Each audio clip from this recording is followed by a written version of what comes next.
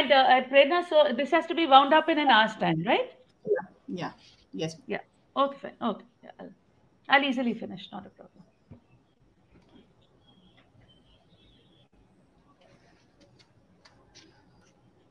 All right. A very good afternoon to everyone and a warm welcome for joining for today's topic, that is career path in astronomy with Professor Priya Hasaan.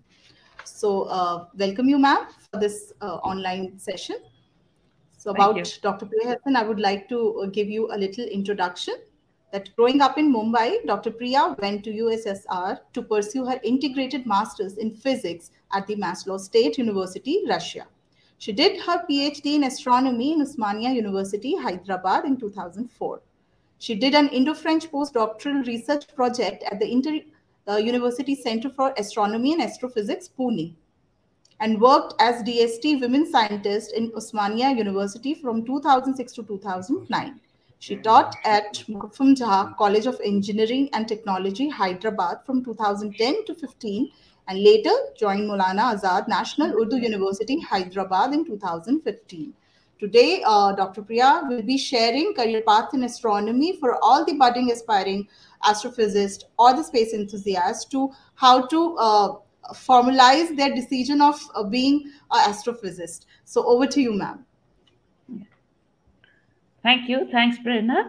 And so, like Prerna mentioned, I'll be talking to you about career paths in astronomy, not just astrophysics. So I will just add on as we proceed, and you'll see. So I'm at Maulana Azad National Urdu University, which is in Hyderabad. You can see my email also below. So in case somebody wants to get in touch, you're most welcome to get in touch. If you want some further help and this thing, please do contact me. Yeah. So astronomy is one of the oldest of sciences, right? It's the scientific study of stars, planets, comets, galaxies, generally known as the celestial bodies. It's also the study of all phenomena outside the Earth's atmosphere, which is essentially there's a 100-kilometer limit, which is the beginning of space. So once you're above 100 kilometers on the atmosphere, you're out in space, right? And it basically integrates the knowledge of mathematics, physics, chemistry, evolution, motion of celestial objects, meteorology, various things. And therefore, I'll be actually touching a little bit upon all these possible career paths which actually intersect with all these different areas of study. Now, so today what I'll be basically talking about, how do you become an astronomer in India, and what are the possible career paths which you can actually opt for if you like astronomy. Now, the baseline for astronomy, astrophysics as we know it, essentially you need a good understanding of physics, mathematics, computers, chemistry, and many other subjects, right? So what are the things that astronomers do? So astronomers, some of them observe. They observe and study the nature of matter and energy in the universe. Some of them, not everybody has to observe. There are people who like to do theory, and then there are people who also like to do simulations. They simulate data and actually study data of that kind. And based on these things, their observations, their theory, their simulations, they do research on space, stars, moons, galaxies, etc. Essentially, what you do is that when you do your research, if it's original research, then you actually publish it in journals.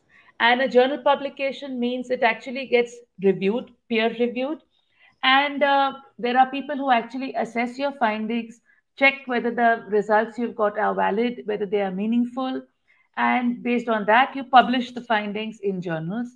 You may participate in seminars, conferences, meetings where you actually talk about your results and discuss it with colleagues, etc. If you take the academic role, you decide to actually stick to academia, you would actually spend most of your professional life conducting research, writing research papers, lecturing students, presenting your research findings at academic conferences all around. And a lot of the time, like astronomers like me, what we basically do is we basically do a lot of complex calculations of analysis and evaluation of data. I mean, I work with data, and hence, before that data, you will need to do computers. Similarly, if you were doing simulations or even for your theory, you may also need to do computers. You may use computers to solve differential equations. You may do various things with computers. And what we basically do is we describe, express our observations in mathematical terms We use the language of mathematics to describe our findings, to evaluate them, etc., analyze the data which we have. We also report experimental results by writing papers, etc. And like I mentioned earlier, you may do some kind of computer simulations to model physical data, to better understand it, develop theories, etc. So that's the typical kind of things that astronomers do, which is essentially what people in basic sciences research also do, right? Other than actually doing hardcore research, you may also like to do a lot of other things. Like there are some people who start off with research, but then even like to do science outreach, popularization, and education. So here I have examples of a few people in India who are actually doing it. So whom you see over here is a friend, all of their friends. This is Rakesh Rao. He actually like makes movies in science. So this is one of the awards he'd got for presenting a film on science in the Science Film Festival. You could have this is Nikita, who actually does public outreach. It's an organization called SSERD. Then there are these people who are actually, there is Vasudev Mukund, who you see over here. He writes science articles for The Wire. You have Mukund Thate, who's from NCBS, as well as Pallav Bagla from NDTV. They basically involved in science journalism. And so they could be using the medium of using various media, digital media, press media, to actually, share scientific results with people and, work on that kind. So sometimes some of these people start off as scientists and end up into this, or some of them directly go through journalism, but they specifically focus on science. So, and then these people, many of these kind of people could actually play an important role in planetaria and science magazines and journalism, movie media, etc.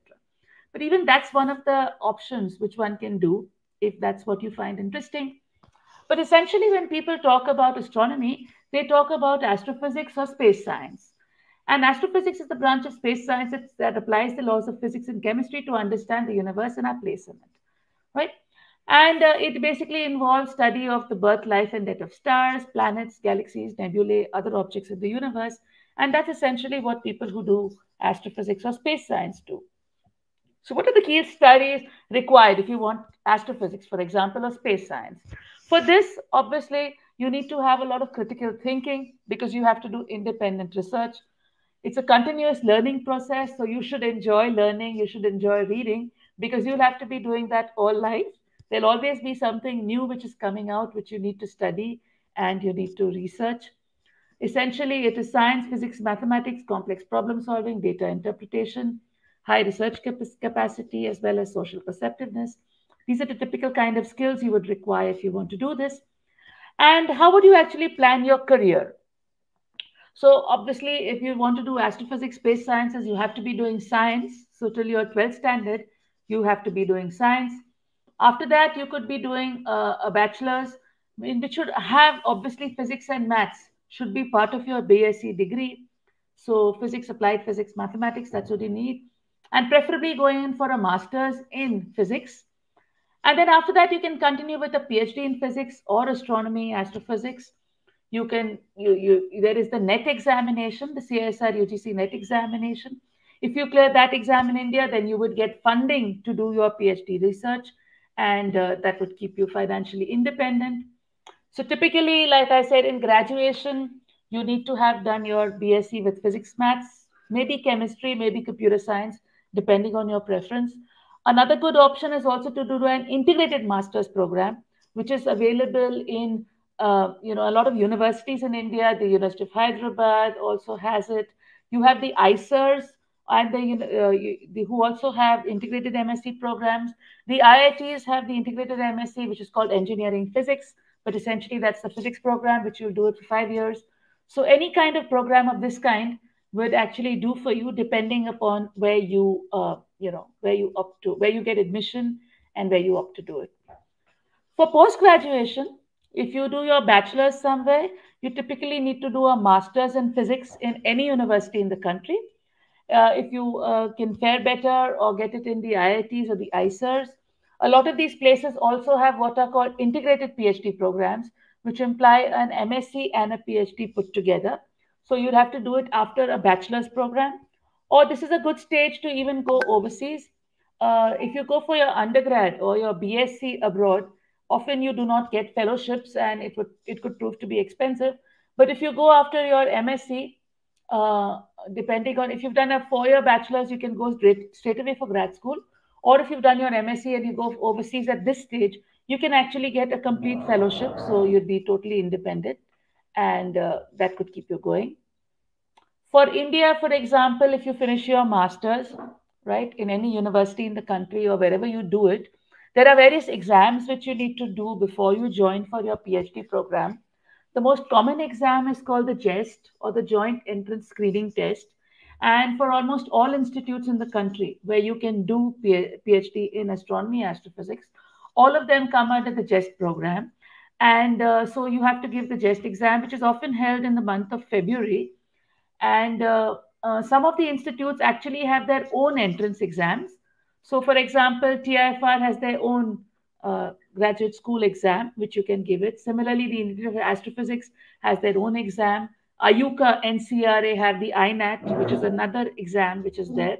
So you actually need to check. You can give the JEST, which will combine for all, as well as you can give individual entrance exams to particular places that you apply for. And obviously, when you identify these places where you'd like to apply, it obviously depends upon your areas, because all these places in their country have their own focus areas, for focus areas of research where they have their expertise. For example, if you apply in NCRA, National Center for Radio Astronomy, obviously most of their work is related to the GMRT or with radio astronomy. So you would obviously have to focus on radio. Similarly, depending on which other institutes or whatever area you want, it is a good idea to identify particular groups or particular people working there, so that you can accordingly apply to the place which interests you. Because most of these places, there are already working groups who are working in certain areas, and you have to see how you can fit into the existing structure which they have, right? They're not going to start a new area of research for you. You'll have to join the existing group to actually contribute with your work. So accordingly, you need to, you'll have to select the place you want to do. And obviously, it goes without saying that if you clear the UGC CSR NET exam, you will have your funding for research. So, irrespective of wherever you join, you will anyway have funding. For many of the places, they expect you to have net funding. Net is considered a compulsory thing. Some of these places, they also have a certain amount of money which is allocated for PhD program, through which they can pay you from their own funds for the PhD program. So you need to accordingly check for it, but it's obviously a good idea if you can get some funding for your PhD program, rather than being self-financed. That's not a very good idea. And obviously, like I showed you before, for all this, you have the overseas option also of going abroad. So after finishing your MSc, for example, or a 4 years BSc program, you can go abroad. You can go to Europe, you can go to the US, and that's a whole different story of how to apply. But you'll find a lot of information on the net how to apply. Again, like I told you, it's a good idea to focus on the areas you are interested in, the particular people you are interested in, so that accordingly you can select the places you want to go to. Do not select the place like, I want to go and stay in Berlin, for example. You select Berlin because there is somebody who stays there who's working on the area that interests you, right? So identify people, identify areas, and accordingly apply. The other option, which is also something I wanted to cover, because there are a lot of students who have actually done their BTECs, right?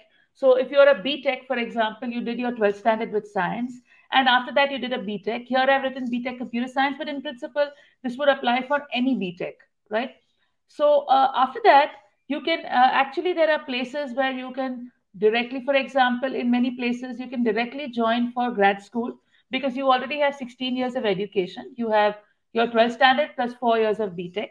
So, in principle, you can apply for grad school again abroad, or if you're doing it in India, many of the places, Ayuka, IA, etc., all of them, with a BTEC you can apply, and that will then while you're in the PhD program, you do your masters in physics, and then eventually get your PhD also. So, if you have a BTEC also, there's no problem. You can proceed doing either an MTech or an MSc in physics astrophysics, and in that way continue through the path again with this thing.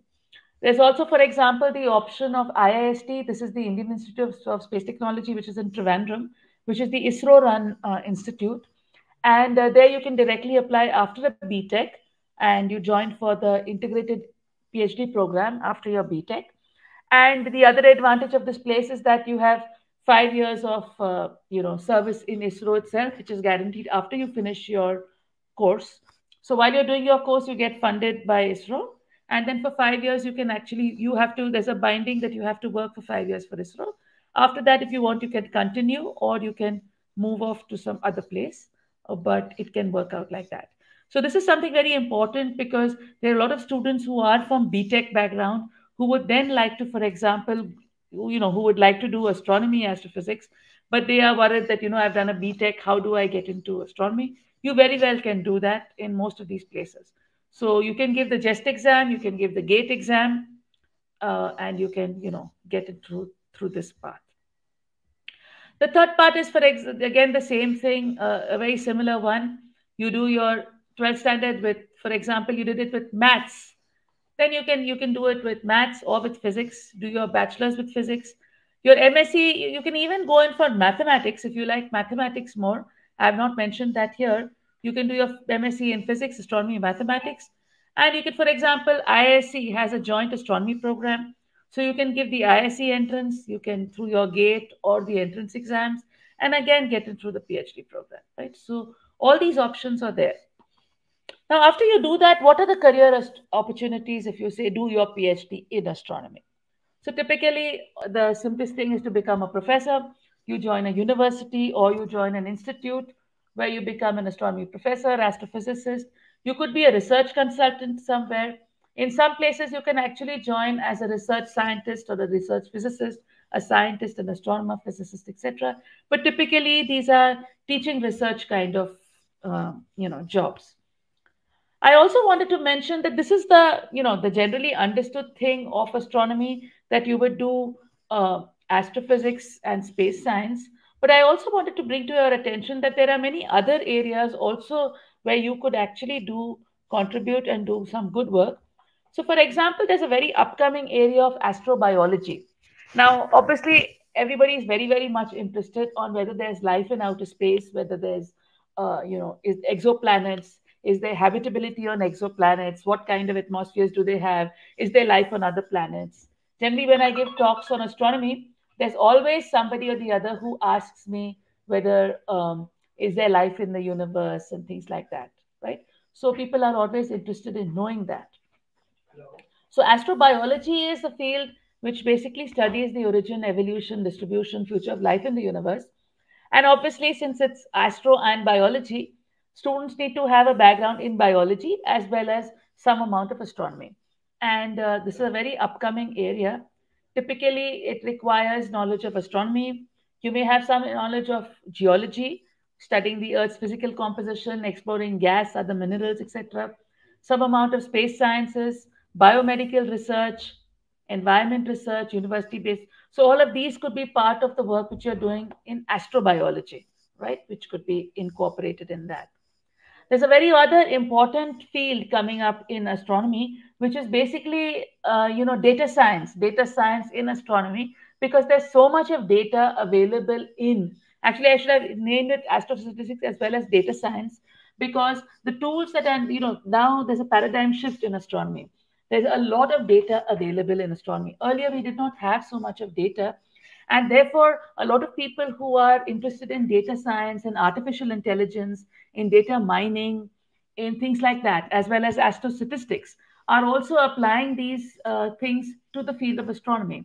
So there are a lot of astronomers who are actually collaborating with statisticians because they know how to handle the astronomy data much better compared to we did, because generally astronomy we earlier had very small data sets. We didn't have very large data sets, but now there are very large data sets, and therefore a good amount of statistics, data mining, big data, all these are also things which you could be involved in if you were dealing with the big data.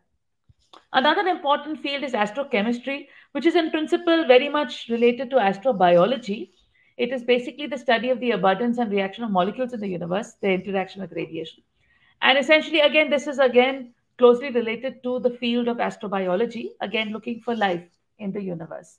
And so what I basically wanted to give with this example is that even if you're not a hardcore physics maths person, you know, who's interested in astronomy, there's still a lot of space for people who would like to relate astronomy to other fields, right? In which you can actually find an overlap or some kind of related studies which can be done in astronomy, like I said, with astrochemistry, astrobiology, astro data science, and things like that.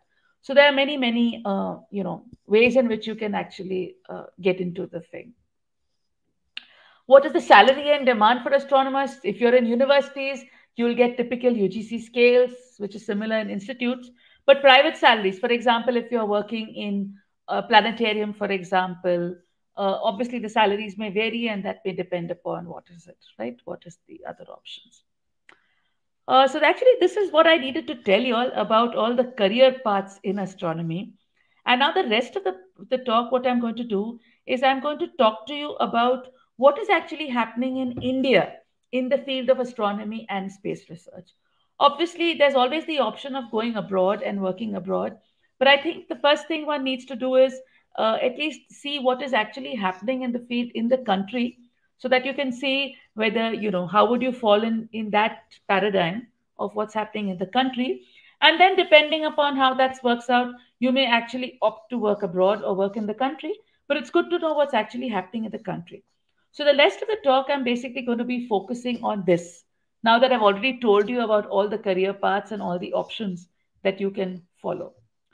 So what about observatories in India? So astronomy, we have a lot of observatories in India comparatively. So if you look over here, this is the Japal Rangapur Observatory, which is a 48-inch observatory. It's more than 50 years old. And this is located very close to Hyderabad, about 60 kilometers from Hyderabad, not very far away. This is the telescope, this is actually Aries. This is Nainital. And Nainital has a very similar telescope to this one, the 48-inch over here. It's a Carl Zeiss telescope, which is also located over here. This year, they'll complete 50 years of this telescope being here. And so that was a very important telescope in the country. One of the largest ones we have in the country is a 2-meter telescope, which is in Ladakh. This is in Ladakh, Leh Ladakh. This is the Mount Abu Infrared Telescope, which is run by the Physical Research Laboratories of Ahmedabad. This one is in Mount Abu, Rajasthan. The Himalayan Chandra Telescope, Ladakh, is run by the Indian Institute of Astrophysics, Bangalore. Aries in Nainital runs this telescope. And this is the telescope, which is the Ayuka Giravili Telescope, which is near Pune, which is run by Ayuka. This is also a 2-meter class telescope, close to this thing. The largest optical telescope we have at present is the one which is run by Aries, which is a 3.6-meter telescope. This is in a place called Devasthal, not very far from Nainital.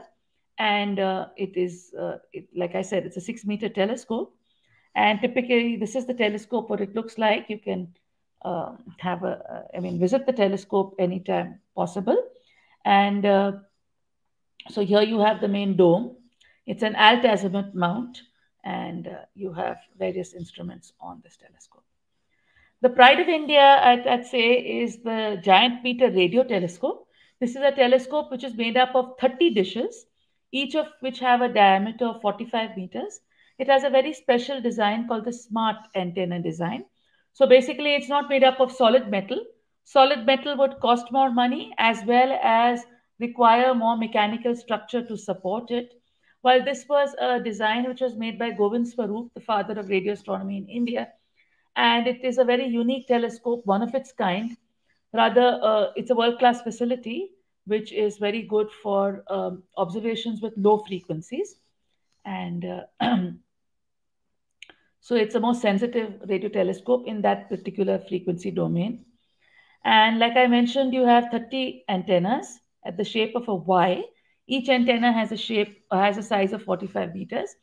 And using radio telescopes, you must have heard about the Event Horizon Telescope, where you basically synthesize data from various telescopes to make it behave as though it has a larger size, right? So though each telescope has a size of only 45 meters, and it's about this large area, But what happens, it gives you an effective size which is equivalent to this size, right? So what you can do in longer wavelengths with like it has been done with Event Horizon Telescope, it's been done with GMRT also. You can do this technique which is called aperture synthesis, which lets you synthesize a larger diameter size, and you get very good resolution images using this telescope. Right. There's another radio telescope which we have in India, which is called the Ooty Radio Telescope. This is around a north-south slope. So this is made up of basically parabolic antennas. And the advantage of having it on the north-south slope is that the stars, like the sun, they rise in the east and they set in the west. So as the stars rise, the telescope only has to steer itself along one motor, right, to see the rise of stars and the set of stars. And it's just going to do this, and in that way it becomes a much more simpler mechanical design, because you just have to steer the telescope in only one particular direction, right, for it to actually for it to track objects. So it's basically, like I told you, it's made up of a 150-meter long, 30-meter wide cylindrical parabolic telescope. It essentially works at the frequency of 326.5 megahertz, and like I mentioned, this is in Ooty. um, One of the telescopes which India is very strongly involved in is called the TMT. The TMT is the 30-meter telescope, which is basically, the primary mirror has a size of 30 meters, and it's basically made up of a hexagonal array of these mirrors. Each of them have a size of 1.4 meters, and they kind of, it's a honeycomb structure with which you get the primary mirror. And it is basically an international collaboration of India, Japan, China, Canada, and the US. India is a 10% contributor in this thing, and we are contributing in cash as well as in kind. So essentially, India has been doing the mirrors, the sensors, the software for data acquisition, and very strongly involved in TMT.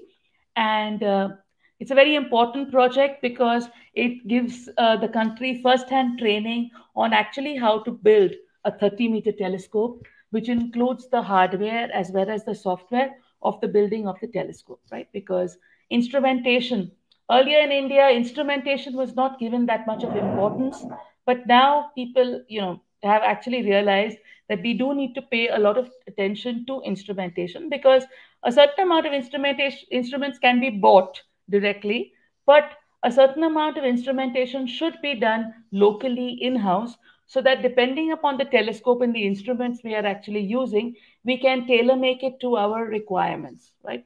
So the TMT is obviously something for the future, which will be very important for us.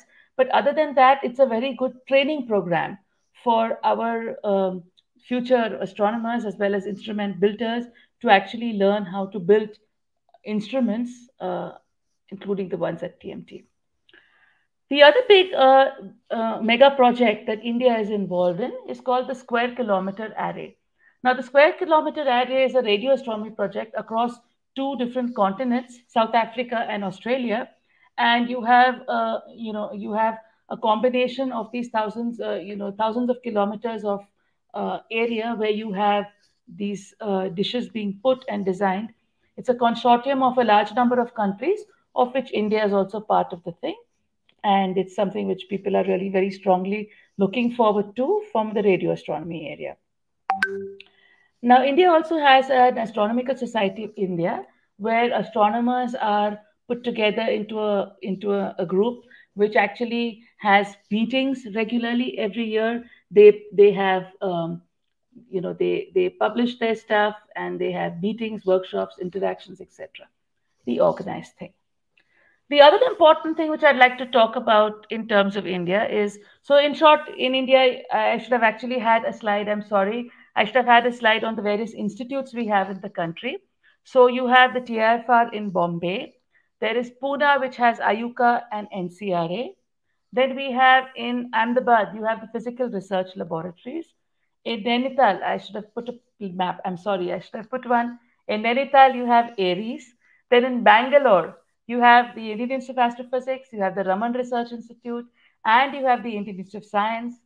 Then in Trivandrum, you have the IIST, and you have all the ICERs and the IITs, All of these places are places where you do have astronomy faculty and people actually working in astronomy, as well as many of the universities in the country also have astronomers employed in the physics departments who are actively doing research in astronomy. So one can actually join any of them and do their work.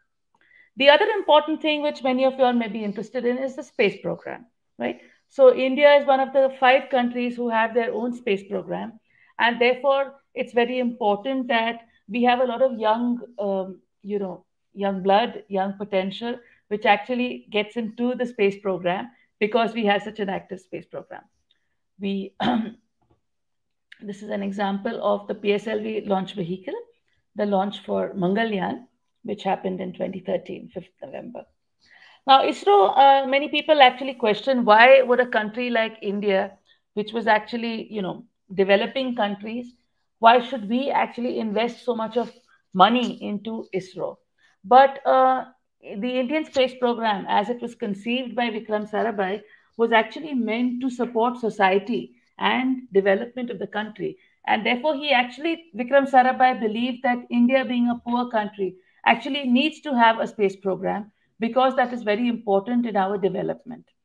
And therefore, ISRO has been doing various things like developing powerful launch vehicles so that it's independent, it does not need foreign service providers for heavy satellites, and involved in a scientific program to explore the solar system.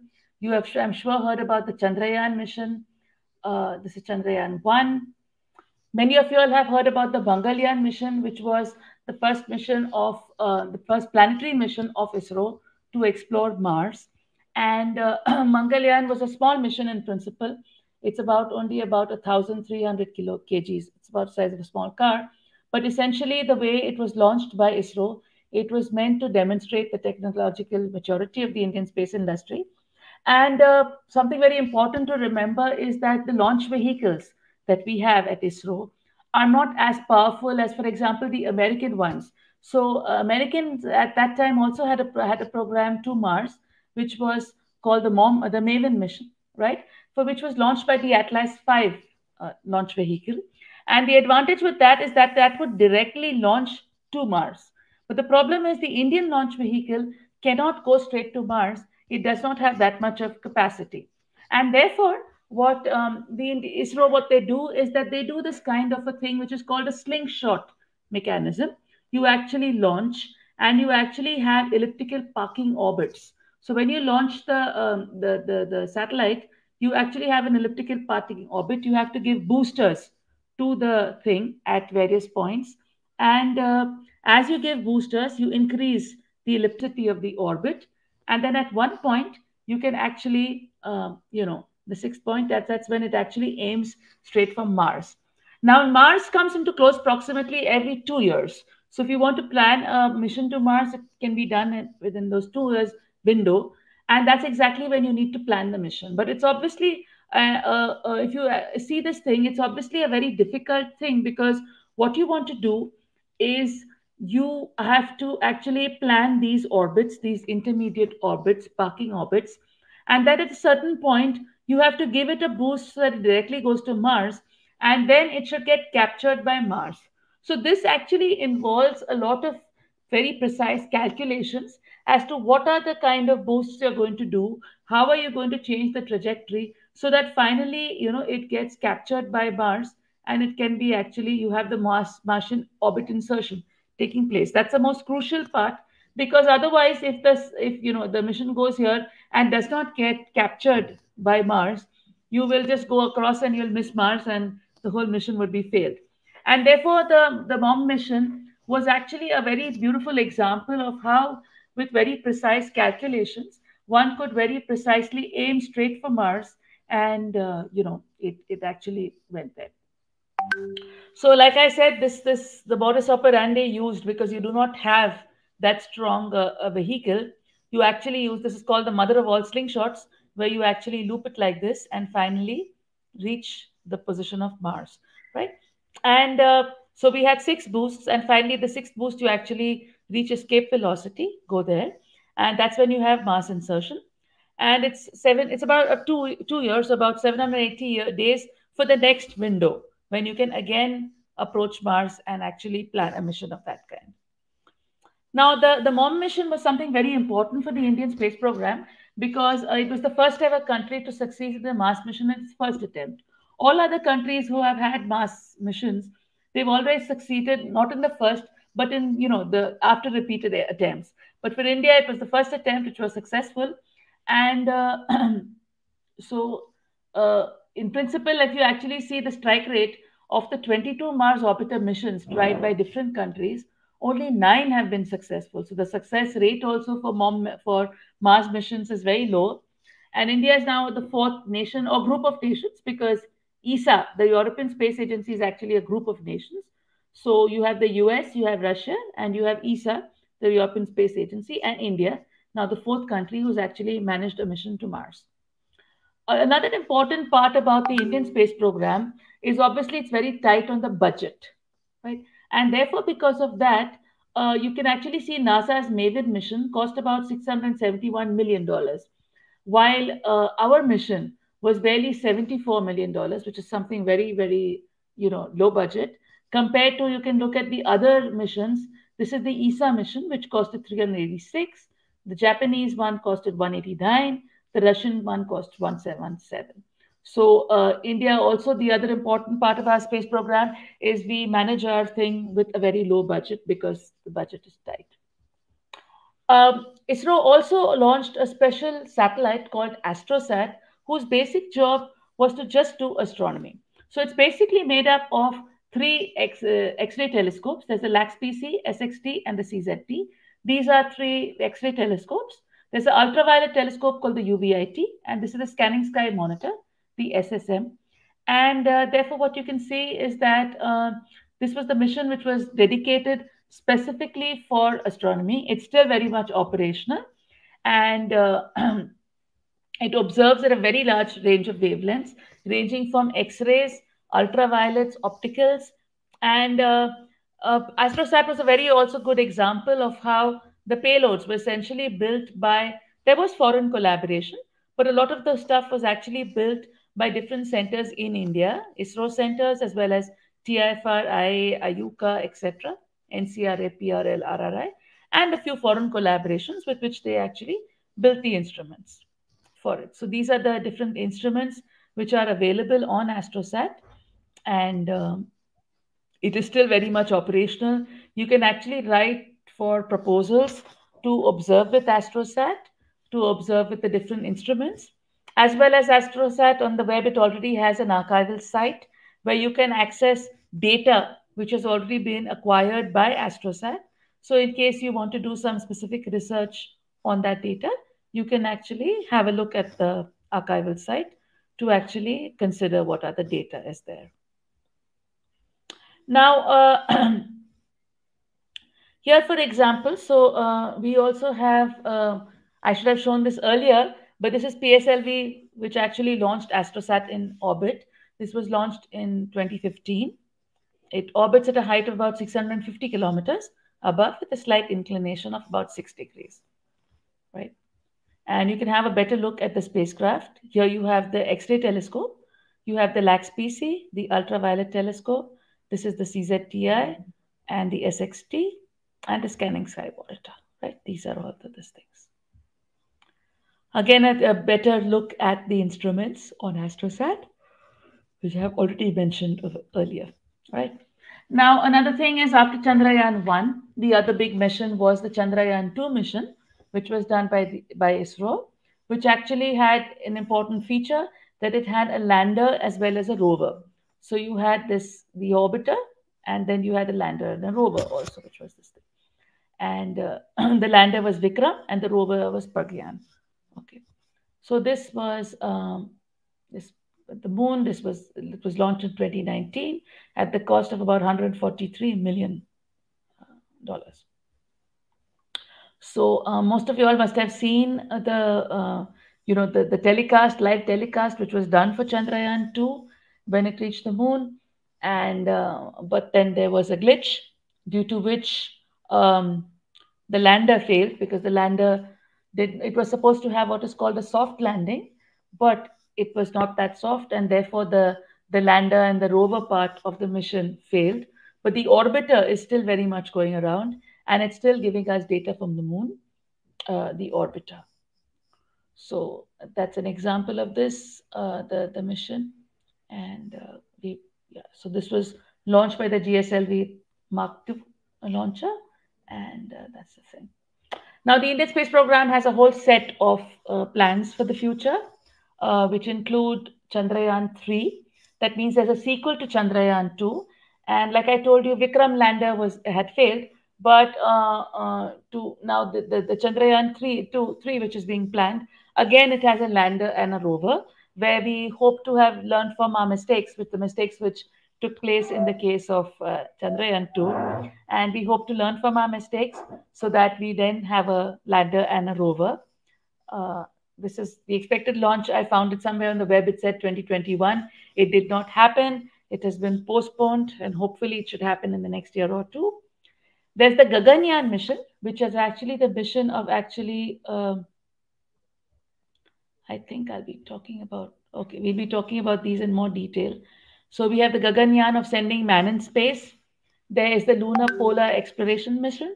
There's the Aditya mission, which I'll just talk to you about, this is going to be launched very soon, hopefully this year itself. There is the radar imaging satellite. There's the Nisar Mangalyaan 2, as well as the Shukrayaan, which is the mission to Venus.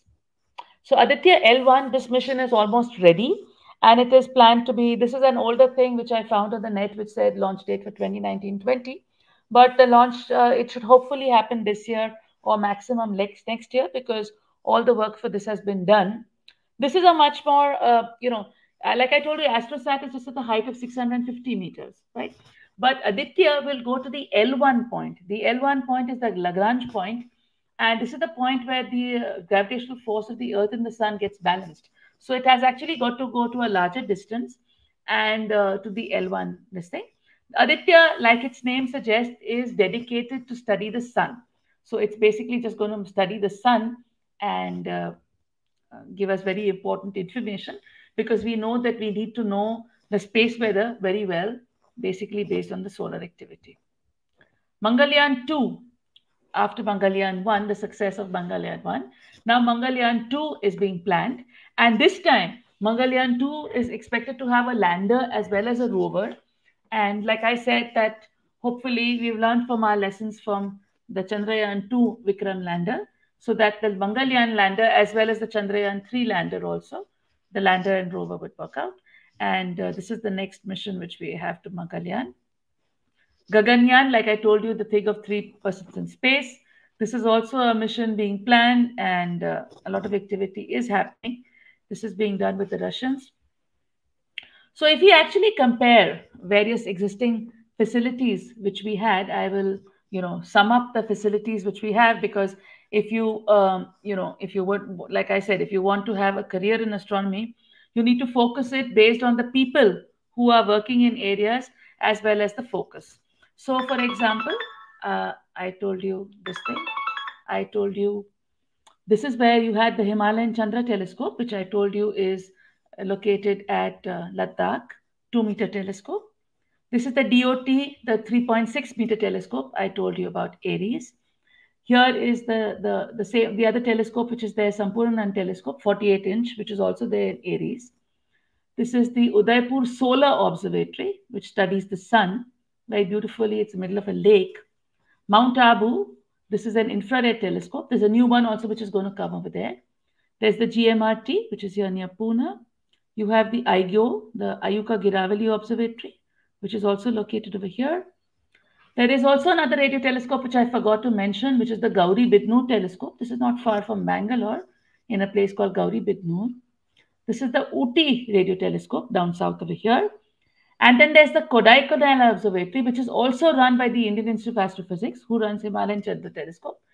They run the Kodaikanal Observatory as well as the VBO, the Venu Bapu Observatory. These are also down south, these 2 telescopes. All of them are run by the Indian Institute of Astrophysics.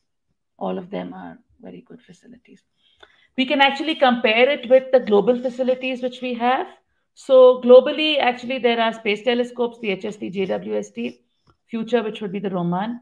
The ground-based ones, You see, in ground based, we actually clearly lack access to a 8 or 10 meter telescope. So there is a lot of work being done to try to, get funding, etc., for a 8-meter telescope. I forgot to mention, but along with the 3.6-meter telescope, Aries has also built a liquid mirror telescope, which is a 4-meter telescope. So it's basically made up of a mercury liquid mirror, and it obviously the problem is it will only observe things which are on zenith, but that is also it's going to do its first light next year. It's already ready, the telescope, and so that's the kind of facilities we have in India. Not too bad, not too great still. So I would like to actually wind up with this, that essentially, I think, the cost, this is one of the quotes of Carl Sagan, which says that the cosmos is within us.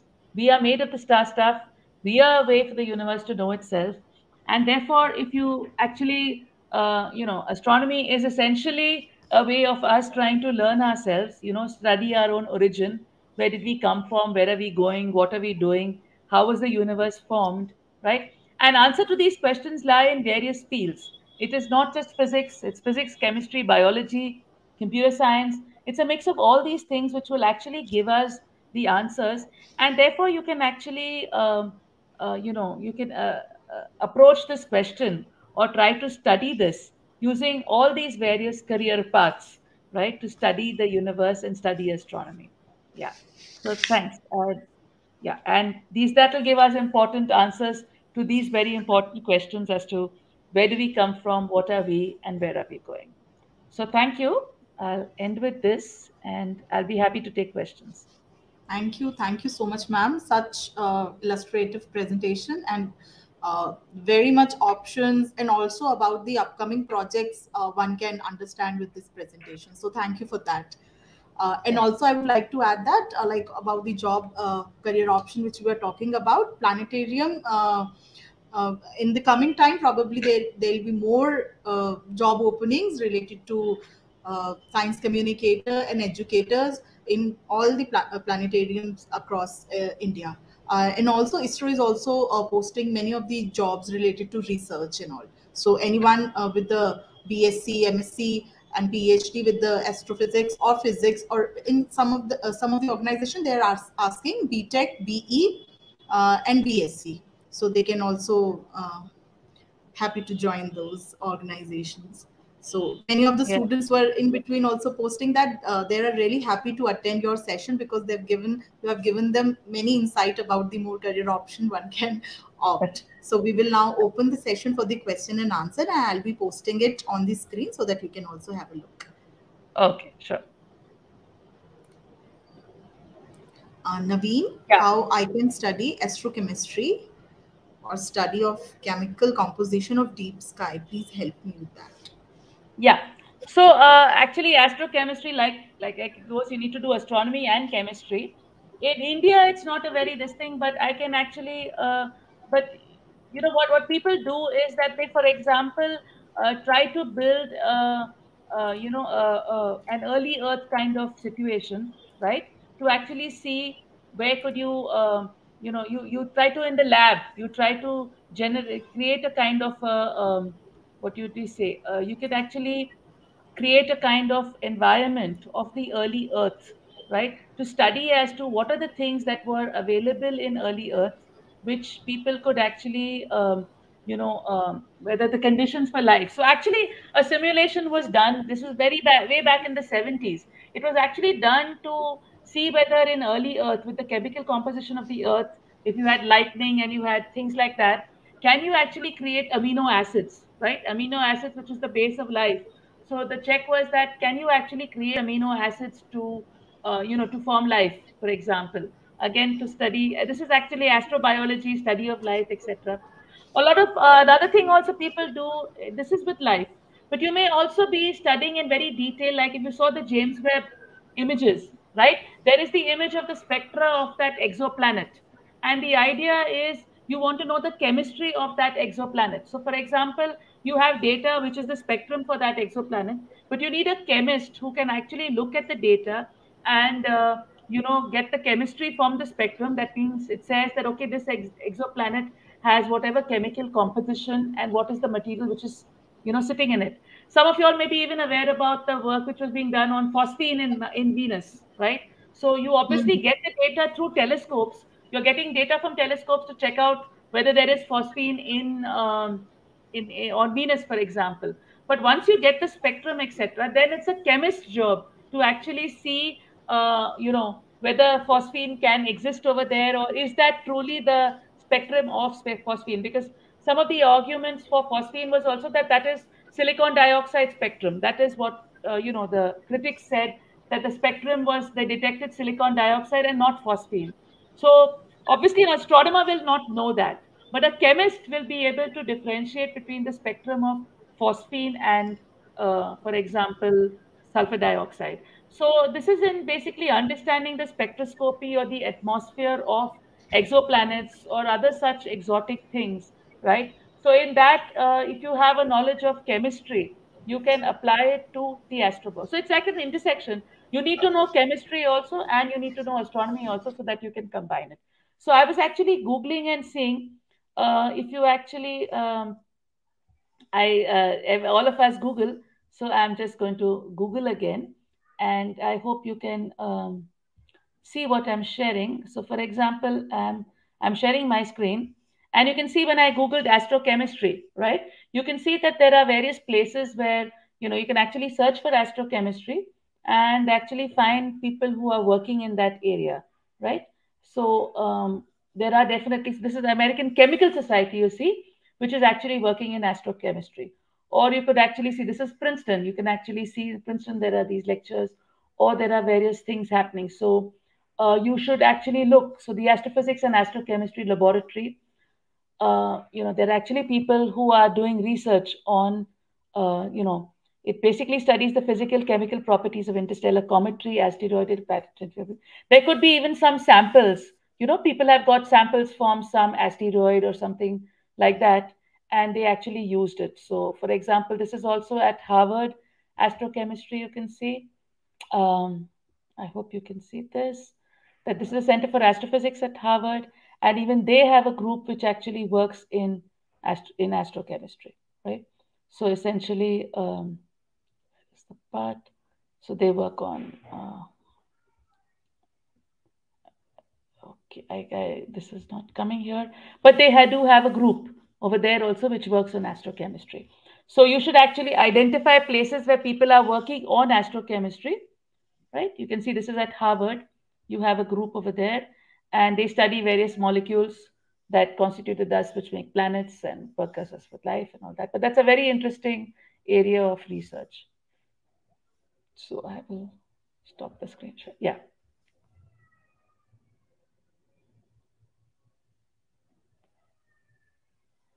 Your audio is not there. Yeah. Can you explain about the physics job options? Yeah, so this is for the job option, as I understand. So, like I said, one of the standard things is university jobs or in institutes. That's where you will be doing research, or you'll be teaching, or you'll be doing a combination of both. Some places you may do more teaching, some places you may do your this thing.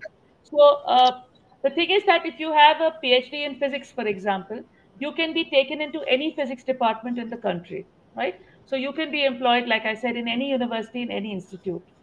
The other things which I was telling you, the other things like what Prerna was talking about, is if you then go in for education outreach, those kind of things are other things.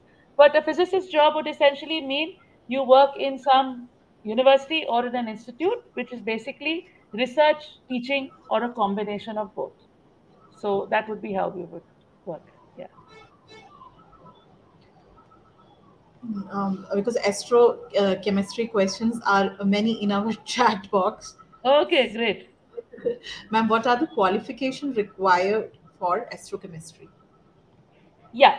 So, like I said, if you like, I showed you, right, the thing, the group over here, for example, you can get in through the chemistry side, or you can get in through the astronomy side.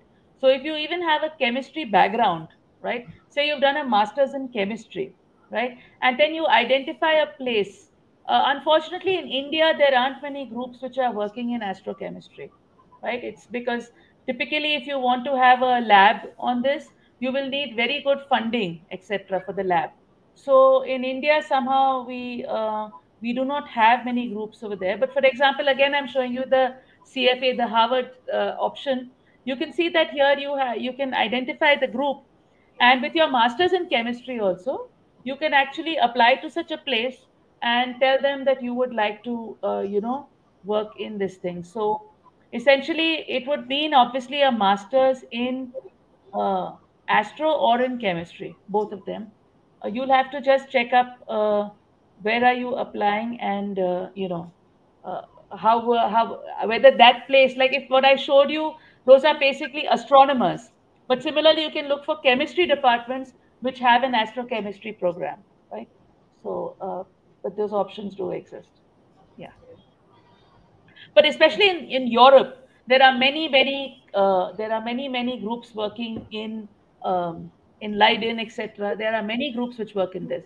Like for example, one of the things could be just looking for water. So like the James Webb spectrum which you saw, it basically showed the spectrum of water on that exoplanet, right? So either you look for amino acids, or you look for water or some such tracers of life or habitability, right?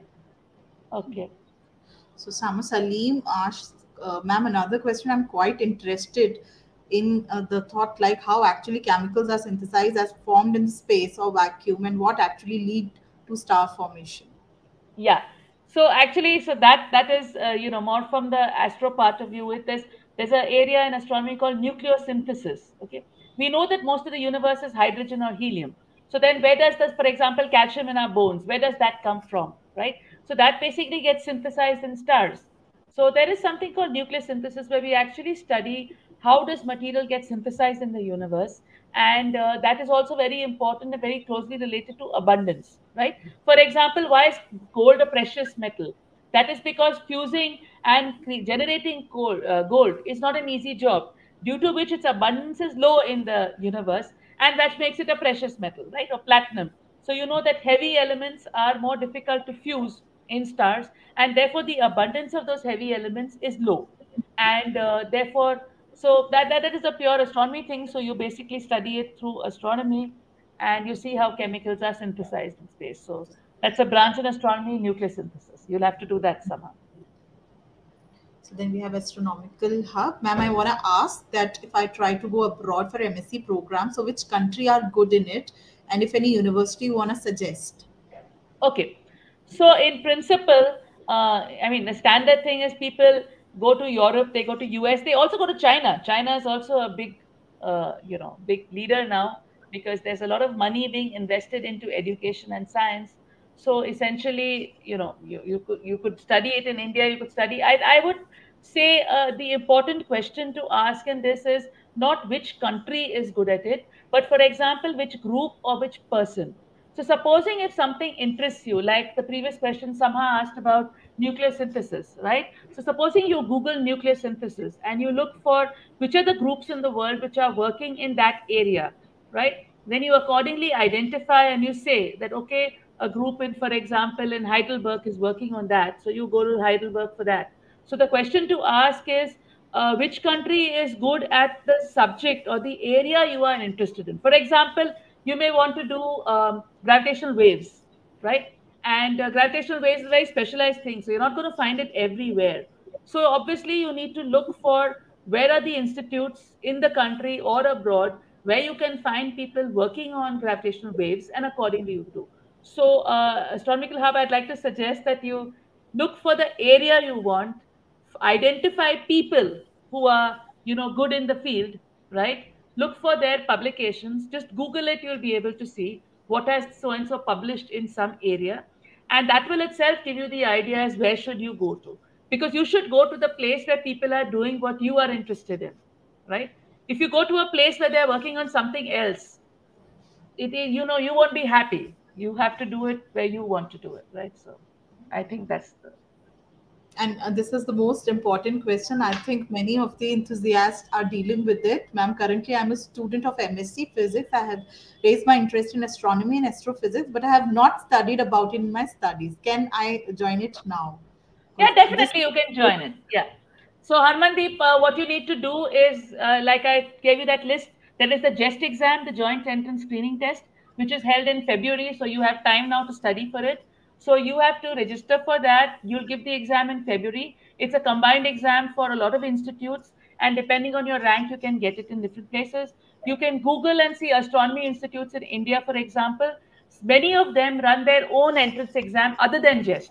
So JEST exists, but other than that, you can give their entrance exam and also apply for it like that. Similarly, if you want to go abroad, you're doing your MSc in physics. You have to give your GRE exam, give your GRE TOEFL. Again, look for places where there is a PhD program in astro, and you can go. It's very good if you can try to do a little bit of a project before you go, because that adds a lot of weight to your application if you have done some project. So, depending on wherever you're studying your physics, MSc, if you in that place you have somebody, if there's some faculty who's working in astro, or in your city, if you can find somebody working in astro, then it would be a very good idea if you can also do a little project with that person, because otherwise, that is the thing which will give your application a lot of weight, because otherwise, the person who's taking you would like to see whether you have any skill in research or in astronomy. So if you can, try to add it with some further project or something like that. But you can apply. You're in the right time to apply. You're not at all left behind. You just have to give JEST, give GATE, give UGC NET, get your NET qualification, and then get it in India or abroad, wherever. Not a So, problem. Harmandeep, I think you got clarification on your doubt. Now I'm taking two questions, ma'am. I think they both are interrelated, so I'll be showing them. So, Ashok Kumar, I'm taking the screen name. Student of class 11, thinking about astronomy as a career. What are your suggestion on this? And on the same line, someone is asking which are some of the best college university after 12th for BSc Yeah. degree in India? Yeah. So, the I mean, many of the universities have integrated MSc program, which is BSc, MSc combined, right? Which is also there in all the ICERs. There are the ICERs which are all around the country, and you can do an integrated MSc program in the ICERs. The IITs have an engineering physics program, but that's also good enough. With that, also you can then join in this thing. So, like I said, the option is you do your BSc. I don't know which city you're talking about, and I will not know all the best colleges in the city. You will know better what are the colleges in the city, but you can join just a BSc program which has maths and physics. It should have maths and physics. Do the BSc program, and then you do your MSc in physics, right? Or, like I said, you do an integrated MSc program, which will be after your 12th standard. It's a straight 5-year program, which is integrated MSc in some of the universities or in the ICERs, right? So you have to basically focus on that, on physics and maths, uh, uh, in your BSc or integrated MSc. Yeah. Okay, let's so we have one more question. Sovam Acharya, as a citizen scientist, can have career in astronomy. Yeah, hello, Sarvam sir. So, a career in you are a very much active citizen scientist, Sarvam sir. So, about a career, if a career actually, it depends on what you're talking about a career. If a career means that it should be a source of income, then Correct. it obviously there has to be somebody who will employ you for that thing. So, there are some people, I won't mention them, who actually make money on making people do astronomy projects. They charge school children and various children, and they charge them and put them into this thing. In that way they make money. But otherwise, you can make a career in the sense that if you are, for example, guiding people onto citizen science projects, like which you anyway do. Like I'm saying, the only catch in that comes is that you can do it as a full-time job, but the problem is if you want to get a salary for it, you want to get paid for it, right? Then that becomes a more complicated thing. But I'm sure once some people can work it out, you can do it. But I don't know how easy it is, because you literally have to tell people, oh, you want to look for asteroid hunting, I will charge you like 5,000 rupees for 1 month course or something like that. So I don't know how exactly you can generate an income using that. It can be done. Definitely, it can be done, because there will be places and people who will be willing to pay money to do projects. I'm sure there are kind, but I'm not an expert on how that can be done. So uh, I think you'll have to try it out yourself. Uh, but otherwise, career in the sense of I'll answer it from the second point of view. If it is not about money, it's not about earning, right? Then if you're just doing it out of the love of the subject and you're doing things, yes, definitely you can make a name for yourself in the field, because you see that when citizen science projects, they identify exoplanets, they identify asteroids, they do various things, right? Classify galaxies, etc. So the citizen scientist person can actually publish scientific articles based on the scientific results which they get using their citizen science projects, right? So you can join into mainstream astronomy by actually getting scientific results from your citizen science project. So in that way, making a career as an astronomer, you can publish the scientific results you get. Like there's an exoplanet watch team also, which actually tracks exoplanets, which is then used by, for example, people who want to observe with Hubble. You can't observe with Hubble straight away, such a big telescope. You have to find out candidates, right? So you may actually monitor some amount of exoplanets so that you form a certain list of candidates. You pick up targets, for example, for Hubble or James Webb. You pick up targets using this other data. So that can be done by a citizen scientist, and you can actually publish your results that these are potential targets, for example, for James Webb or for Hubble. And in that way, you can have a career as an astronomer. You can actually contribute, be called an astronomer, be doing astronomy things. So in that way, you can get out science from it in that way. I hope I've answered it, but not too well. Thank you, ma'am, for clarification. I think this is one of the curious question in the chat box. Ma'am, scientists have developed such an amazing telescope to observe planet and star with high pixel quality. So my doubt is why Sagittarius, a black hole, is too blurry. Okay. So first of all, the definition of a black hole is something from which light cannot escape, right? So irrespective of what telescope you make, since light cannot escape from that, there is no light which you can track from it, so you anyway cannot observe, right? So that is the definition of a black hole. What we actually do is we observe the neighborhood of the black hole, the area around of the black hole. And the area around the black hole, for example, it's very dusty because there's an accretion disk.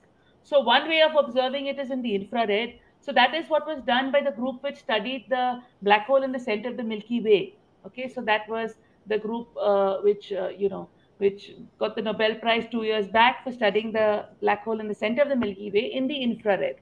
The other way out is you observe it in the X-ray, for example, in high energy, because it will also emit in high energy. So in the case of black holes, you either observe it in X-ray or in gamma ray in high energy, or you observe it in infrared or things like that. And why is it so blurry? Because I don't know which image do you see, but essentially the center part, if there's lots of gas and dust, you won't be able to see much over there, and that's why it gets blurry. So telescopes can help you observe, but obviously there are limitations to this thing because, so for example, that's what James Webb will do. That because James Webb is in infrared, it's going to look through all the gas and dust. So if you actually look at dusty objects, you will be able to see very well through that with James Webb, which Hubble could not do. But but yeah, looking at a black hole itself is a tough thing. So Event Horizon Telescope, it did it in millimeter, this thing, right, in millimeter wavelengths. That too by synthesizing a dish which is the size of the Earth, because you are taking data from various telescopes all over the Earth, right? So it's a tricky job. And with this one, many thank you from your lovely students that they completely enjoyed the session. Very informative session. And yes, it will be available on the Planetarium YouTube channel for further references. So they are very curious that after the session get over, will it be available for the reference and all? Yes, Yeah. it will be available. And they So can continue. Sorry, I just mentioned that they can continue adding their questions also to the YouTube video. You can add questions. I can once in a while have a look at it and see if there are some questions, or you can email me, right? Anything. another question, give me a little guidance. Okay, we'll be taking this. Another question, ma'am, please give me a little guidance that Is it possible to achieve my PhD in astrochemistry in India? I think. Oh, okay, okay. So what I'm going to do I'm actually cheating in the sense I'm actually Googling astrochemistry in India. So actually there is the physical research lab, okay, which is the PRL, which is in, I'll just share this thing, which is in Ahmedabad, okay. And over there is actually a group which works on it. And I will just now share that with you. Just a minute. So if you actually see, there's the Astrochemistry Society of India. Okay, so you actually have a society, and there is a person, Shashikiran Ganesh, who is in charge over there. He is very active in it, and you can actually please log into this site. You can see this website over here with PRL, and you can log into this thing. And over here, if you see, there are some opportunities. We can say this is the person, Dr. Ankan Das, project scientist. You can see that there's a JRF position. Wow, this is exactly what you wanted. So they have advertised for a JRF. This is for a PhD student, this thing. And it invites application from candidates for this thing. And this, so I think you should get in touch with this person called Ankan Das and Amit Basu, as well as these people. They are mentioned over here, right? You can click on the name and you will get the email and the details. So here you'll get the email itself. If you, I'm sure, sorry, it opened my email. So this is the email, shashi@prl.res.in. But these are the people in the country who are working on astrochemistry. So Shashi Kiran Ganesh works on comets, code ISM. This person, Shivaram, deals in simulating astrochemical ices in the laboratory. Amit Basu works on geochemical evolution of Mars. And so you can accordingly look for what interests you, right? And get in touch with these people. Most people will reply to you, and you can find out from them. So have a look at opportunities, have a look at their events. They are having a conference also. Okay, this was an old one. Sorry, these are old ones. But you can also have a look at publications to see what are the things they are publishing and what are they doing, as well as other resources, right? So you can Even have a look at this Astro Project India. Yeah. we have also written to Mr. Sashikiran Ganesh. So I think Planetarium can organize one session for more clarifications. Yeah, yeah, yeah. I mean, he's a good friend and he'll do a very good job on astrochemistry. So, So I think that yeah. will So give I more. think, yeah, of the other people mentioned over there, actually, Shashi is the one I know personally also. So you Okay. can probably, Shamta, you can get in touch with him and check up with him. But so essentially, PRL is where you need to head to Ahmedabad, PRL. That's where it is. So we can take Vidya. Ma'am, do astrophysicists study black holes and discover things in space? I think this is Yes, yes, someone. that's what their job is. That's what their job is. Our job is to study things in space and discover new things. Hopefully. Again, one I love to join the session by Dr. Sashikar, and definitely Planetarium will help you with Yeah. that. Very soon, we'll try to organize one session with all. And some of the people are writing the Planetarium to offer such course. As of now, no. But we will try to plan certain extensive hands-on learning workshops, not course in terms of like you have to pay money and get certificate for that, not in that term, but it will be free, but will give you the hands-on experience to learn something intensive.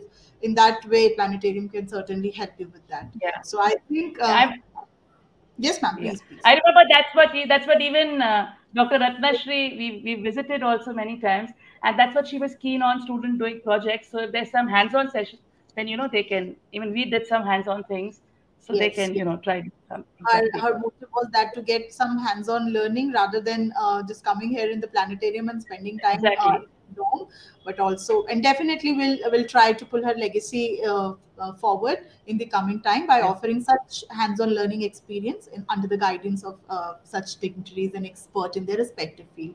So I think with this we'll wrap today's session, ma'am. It was really Yeah. highly interactive and very like completely involved. Students are completely participants, online participants are completely involved. Though it was online, we don't have that opportunity to interact with you in personal, but still the amount of messages we were getting in the chat box can completely give their insight that how amazing that they have clarified their doubts related to their career options and path in the coming time. So thank you very much, ma'am, for that. Yeah. Thanks a lot. Yeah, even now that you said I'm seeing them, they're good. Very many. So we have lots and lots of many thank you in the chat box about the session. Okay. Yeah. Thanks. Thank you, ma'am. Thank you for your time, and Yeah. thank you everyone for Yeah. coming and giving your precious time to be active participant in this program. And definitely in the coming time, we'll come with more uh, very interactive topics to get more clarification. So thank you everyone. To take care. Thank you, ma'am. Thank you. Thank you. Bye bye. Thank you. Bye.